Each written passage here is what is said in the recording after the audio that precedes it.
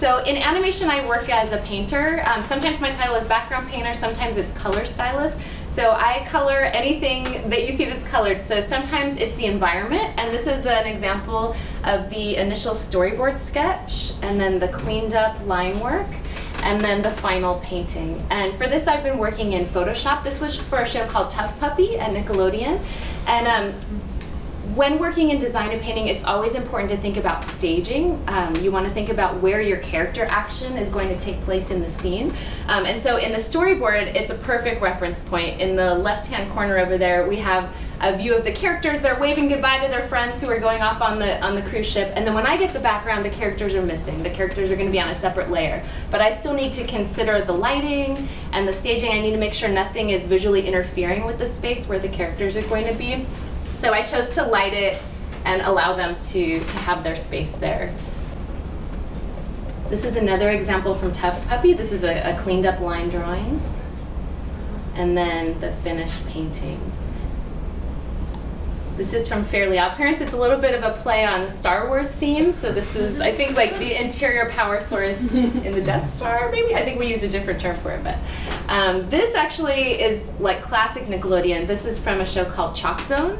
And if you ever saw Chalk Zone, oh, there's some fans here. So in Chalk Zone, there's sort of the regular world and then the very imaginative chalk world. And so this was part of the chalk world. And in that piece, we had to use a lot of textures that felt chalky. So we created some special brushes. Initially, the show had been painted traditionally, and then as time went on and Nickelodeon was incorporating more technology, we shifted to digital. So this is a Photoshop painting, but we tried to make it feel kind of scribbly, and honestly, it was a lot of fun. It's the sloppiest I've ever been able to paint on a show. So. This is back to Tough Puppy again, and this one we really kind of tried to embrace a mid-century kind of clean design aesthetic, and you'll see a lot of just like geometric shapes, a lot of offset line work.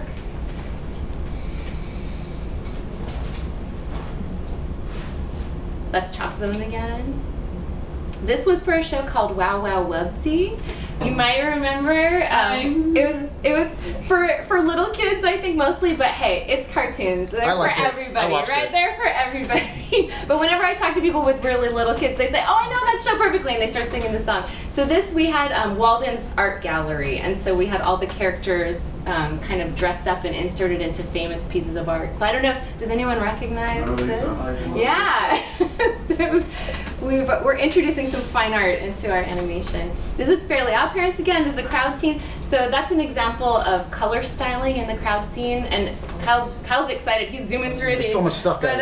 But, so with this one, we talked about teamwork before. So oftentimes the background painter is separate from the color stylist. So in this case, the background, which included the trees and the grass and the benches, that was painted by a background painter. And then my job as the color stylist was to paint the characters. So I had to make sure I used colors that would make those characters pop and separate from the environment. On to the next slide. And then this is a title card. So this is the card at the very beginning of the show that shows you what episode we're watching. So this episode is the Fairly Odd Parents in Farm Pit. And these were oftentimes a fun opportunity to get a little more painterly, get to play with some gradients with the characters. This is an example of space. It is space. It's an example of space. It's the steps in the process. So when I'm working in Photoshop, I first do an initial color fill where it's just flat colors. So this is my flat colors, and then the next slide is the texture. So I have a separate layer that's all my brush work, and I like to keep my layers separated, at least initially, so when I'm working with my art director, if there are any notes, any changes that need to be made, if I have really clean separated layers, I can easily take a layer out or change the opacity, whatever the art director requires. And that's one reason I love digital, even though I started out as a traditional painter and I love mixing paint, but digital painting makes it so much easier for revisions. So I'm a huge fan. This is Tough Puppy again. This is this. Oh, and back to that last one.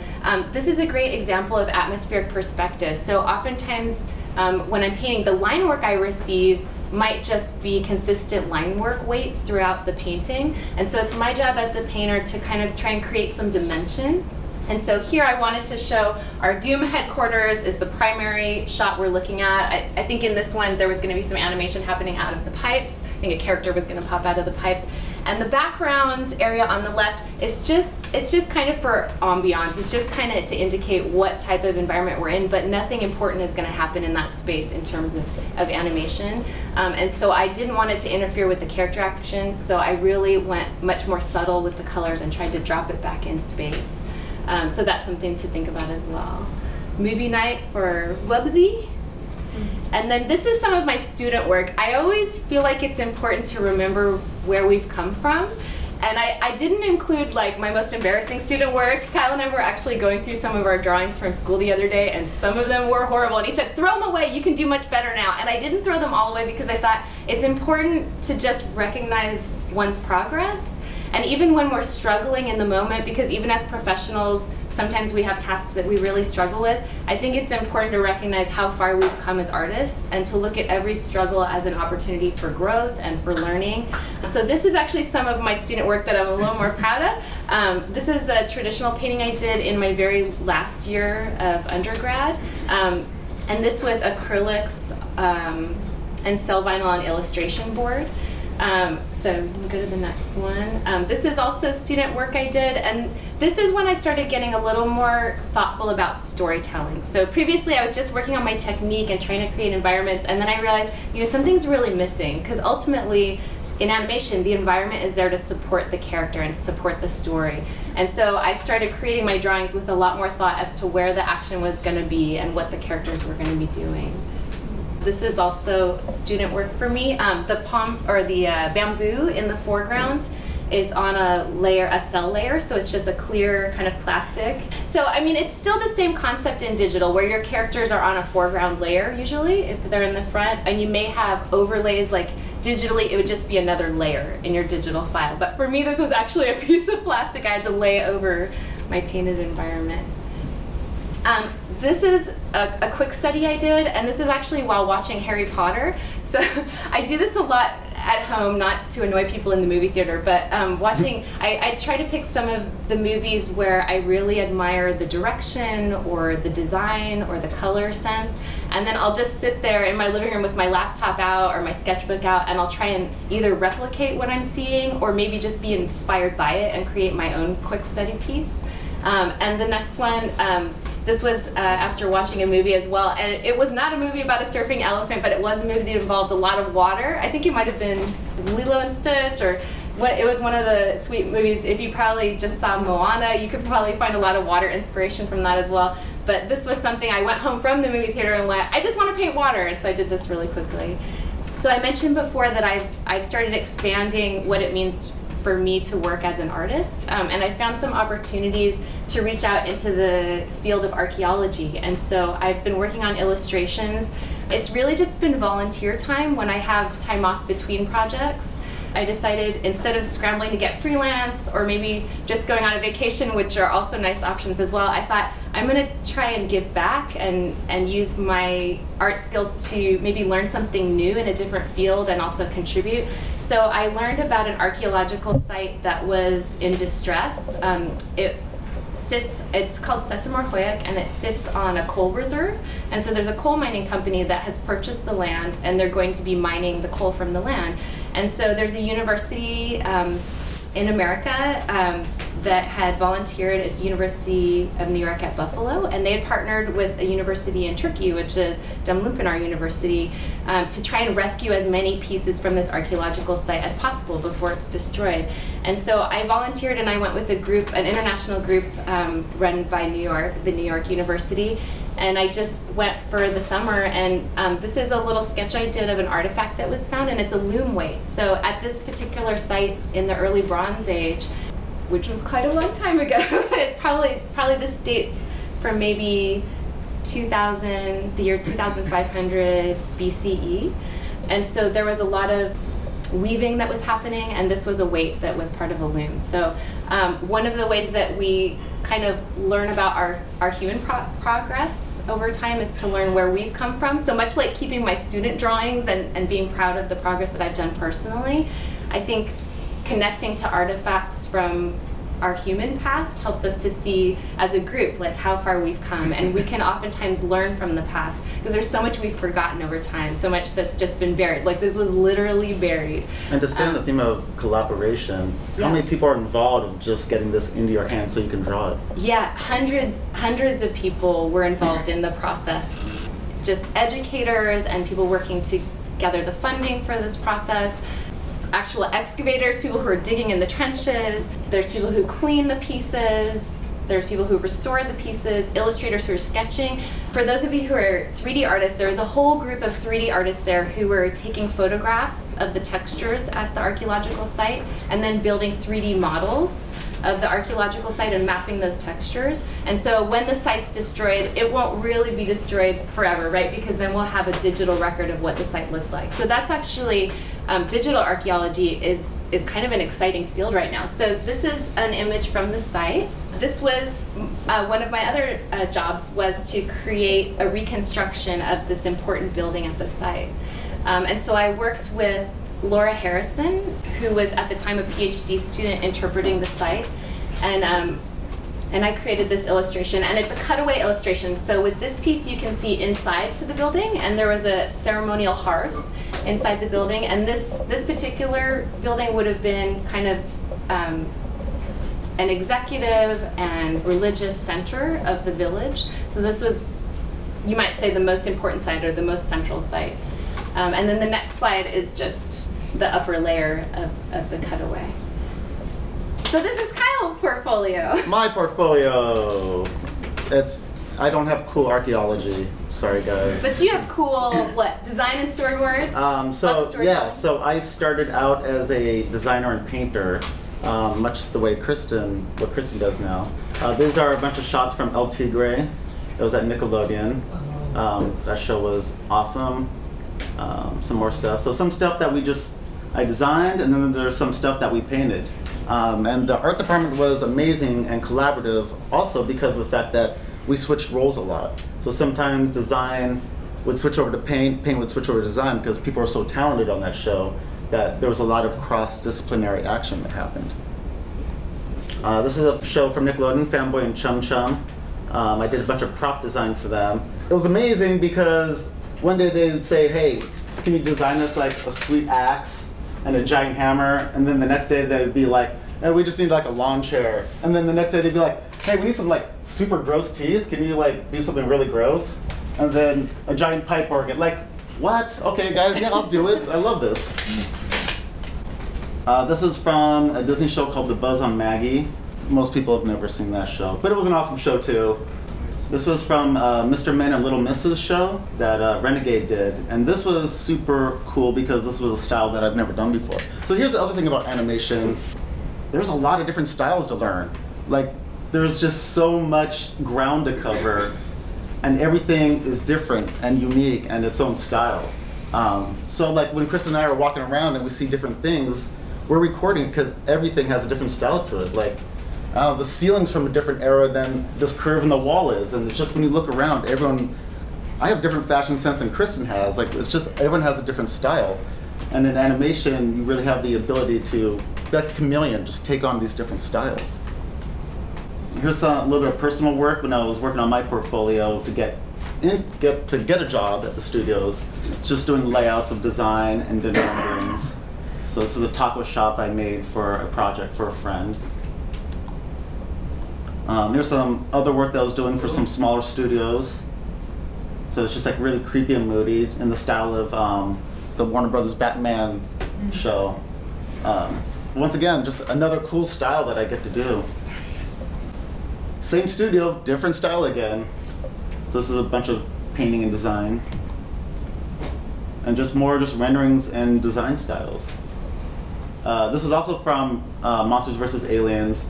And they're like, do a bunch of weapons. I'm like, yeah, I'll do a bunch of weapons. Weapons are awesome. But, you know.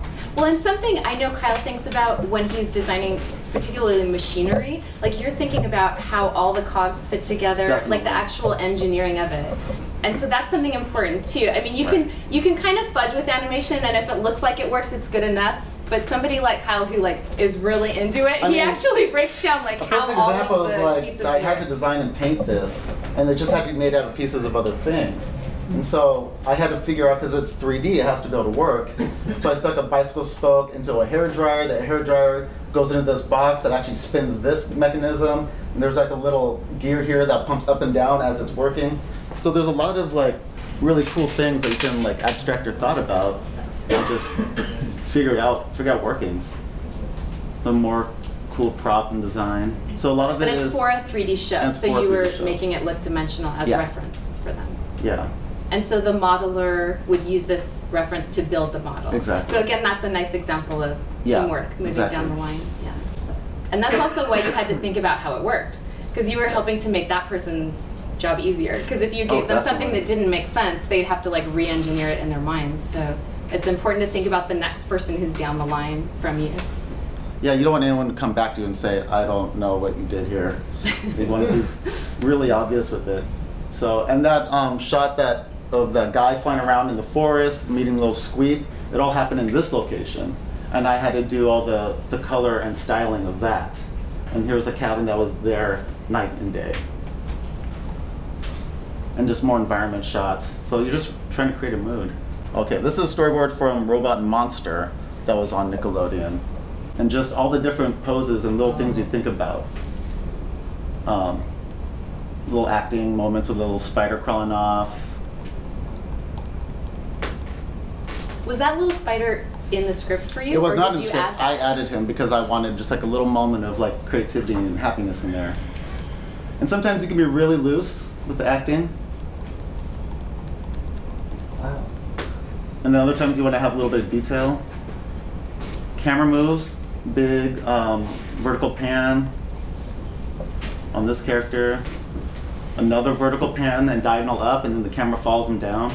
So as a board artist, you're boarding, you're directing, but you also think about composition, you're thinking about acting, you're thinking about setup, and also you want to deliver the lines, you want the actors to perform. So there's a lot of different things you have to worry about. And here's the camera turning on its axis. Because it was a CG show, we could actually do that.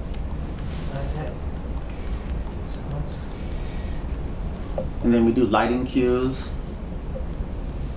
Sneaking in, flashlight, and the guy pops in, scares him off screen. Camera pan over, and then truck out. So there's lots of little notational things that you can do to try to create your story. Down shots on characters. Lights come on. So held shots on scary things, crazy 3/4. So this is from Powerpuff Girls. And so this is a lot of kind of roughed in comp stuff. So the way it happened in the actual episode was that we had a real book and it opened up and folded over. But for the storyboard artists, we didn't have any real finalized stuff, so we just grabbed a book off a shelf and we did camera moves using Photoshop. Counterclockwise, truck in to the frame, we pan down. There's a little rabbit, sniff, sniff, sniff, sniff, sniff. Runs away, and then when she's running across, she leaves a slipper, fire! Stamp! And so this is what we do when we actually, once we do our boards, we pitch it to our crew. And then we just thumb through. So here she comes into screen, stumbles, she falls down, she looks over, she's like, where are you? And then the dragon comes in, she starts running away. By the way, I make a lot of sounds when I'm storyboarding, guys. It really helps. So she's like, help me! My knight! Cut to the ball, she's like, ugh! Could use some help! And then off screen we hear the dragon truck out. He comes up on over the edge, puffs out some smoke. She's like, my dearest prince, I don't mean to be a bother, but now would be a good time to save me. And then he just, wow! And then we pan down, and then a little fairy comes in, and you hear, magic well, twing. Results may vary. And then we come back to, and now we're in Townsville. Car drives off, there's people walking around. Guy comes in, checking his phone, and you hear the girls, Buttercup, I'm not lying to you. And then we see the girls fly over. Clouds are made of water. And Buttercup's like, yeah, right, if clouds were made of water, they'd be falling out of the sky all the time. And then the princess falls in her hands. And she's like, oh, clouds are pretty. And then Blossom flies in. Wait a second, that's no cloud. And then we hear the dragon. We pan up. Dragon red hots right through the banner. And so then you just keep on going, and you're boarding, and you're in that moment. You're worrying about the shots, the composition. You want to tell these stories.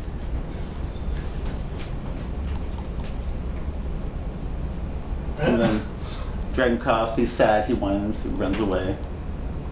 And now it's a magical moment. So there's all these, like, and you take from things you've seen. So this episode is a lot to be owed to Disney, obviously. And we're kind of like having fun with it.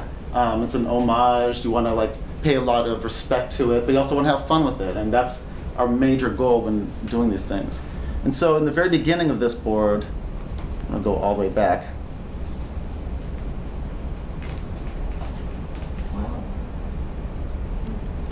Okay, oops. I put weird title cards on the front of my things, by the way. There's a romance novel cover there. You really want us to see that cover. We get it. So all these backgrounds I comped in because this is a specific feel I wanted. Evan Earl, who was a big inspiration to me. And as who was Evan Earl? Evan Earl was a painter for all the Sleeping Beauty movie for Disney. And recently had an exhibition at the Forest Lawn Cemetery over here in Glendale. Which is a great resource if you guys haven't heard about it. The cemetery has an art gallery with permanent and changing exhibitions. So that's a great resource right in Glendale if you want to pop over there sometime and kind of keep, I think they post on their website what's going on and they have big banners in front of the cemetery. But it's kind of an unlikely source to find inspiration and artwork, but it's there. And also, just sometimes we go, actually because we live close to there, we go on walks and there's all these beautiful sculptures and really interesting grave markers, and they have reconstructions of, I think it's an Irish chapel there. And so it's a great place to take your sketchbook. There's all sorts of visual reference if you're looking, you know, to sketch statuary or even to people watch. Like there's lovely people just kind of, I don't know, babies in carriages being walked through the cemetery. Like, we love to take our sketchbooks to the zoo, sometimes to Disneyland, sometimes to the mall. Like, always be drawing. If you're an artist, always be drawing. Find opportunities for inspiration. Definitely. So this is some stuff I did for Warner Brothers. We also pitch shows. So this is one of the shows I tried pitching about a crazy family that lives at a fair in the middle of the city. Here's a weird comic we did for Comic-Con one year. That we also tried pitching the Cartoon Network. Speed Racer, I don't know if you guys ever heard of Speed Racer. Yeah. But we were approached to actually age it down. So this was something that never got into production, but we pitched it around. Which is a good lesson in never giving up, right? Just gotta always keep on. Put your ideas out there. Some of them stick, some of them don't, but just keep creating. Always just keep creating. Don't keep them to yourself. Share your ideas. So this leads to our inspiration. Oh, right, inspiration. So, Friedrich Bach, who was a Canadian back in the 80s, this is what inspired me to get into animation. It's called The Man Who Planted Trees, and it was done all by hand on paper using colored pencils and pastels. And I don't know, like even when I look at it now, I get a little choked up because it's such a work of love, and it's a tour de force of just effort and time and just seeing the vision through. Yeah, I could watch this all day, but I'm not going to make you guys do it. Also, I'm a big fan of Cowboy Bebop. Yes. So, hopefully this isn't too violent for you guys. But it's just such a contrast of where you can get your inspirations from. Like, yeah, I love The Man Who Planted Trees, but this scene is also, it's just freaking amazing. Like, how do they work the camera the way they work it? How do they get the acting? The active camera, Look at the lighting pans, as well. Like one frame flashes. It's just good filmmaking. Never mind like the limited animation. You don't have to have a full animation of The Man Who Planted Trees. You could also be limited and drift characters across the screen to tell the same story. You can hold a shot and with subtle pan. Like a blur, all you need is one frame of blur and it seems like motion is happening. And then just silhouettes. How important are silhouettes? So there's so many things that are happening, that you process, and it can be overwhelming. Don't get overwhelmed by these kinds of things. Like, these things you learn, you start using. There's almost too much happening in this scene. You don't have to do this much to get that kind of story across. And of course, some classic Looney Tunes. Like, this is all I consumed, like, every weekend.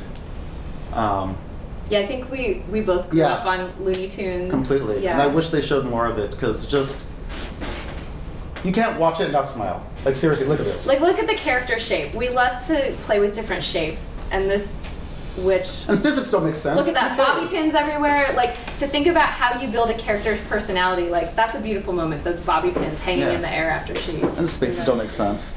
Look how she walks. Think about how you make your characters walk. Like, something as subtle as the walk can give your character such personality. So is this Evelyn Earl here? So this is Evelyn Earl. So you can see how it connects back to the But that's the part of, like, you have to be out and experience things. Like, if there's a museum thing happening, go see it. If there's a billboard falling off, you know, in the city, look at the textures. Look at the shapes of these trees. I love that they're all kind of squares and rectangles. Like, it's okay to push outside of natural shapes. I think that's something you're allowed to do in animation that sometimes in other fields you're not encouraged to do. You just be expressive. And so we love it. We love to play with shapes. Geometry and color. This is Evelyn Earl still. So there's some Maurice Noble from the Looney Tunes stuff. I mean, what wood looks like that? But you know it's wood, and it looks great. This is from Emperor's Groove. Emperor's New Groove. Yeah, Emperor's Groove. This is from Tangled.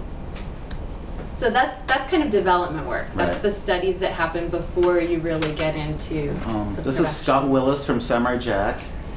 But also this is Scott Willis from Down the Drain.